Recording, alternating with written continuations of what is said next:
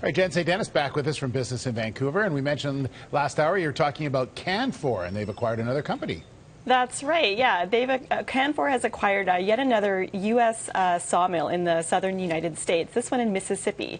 Now, this is the latest in a string of acquisitions that not just Canfor, but a lot of other big BC forestry companies like Interfor and West Fraser have been making in the southern United States. This trend started way back in 2006, but more companies have kind of come on board since then, Interfor making its first moves sort of last year, and it really shows no sign of stopping. Now, the reason behind this move, this trend, is really the mountain pine beetle here in BC.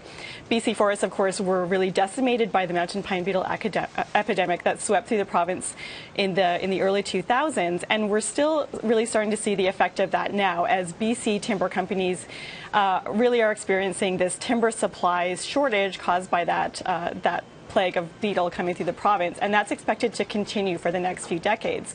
So they're looking for more timber, they're looking elsewhere, and they're finding that in the southern United States. Now, these moves also put them closer to the U.S. home building market, physically closer, and that's also a big business benefit for them. Steve? All right, there you have it. Okay, Jen, thanks very much for that. All right.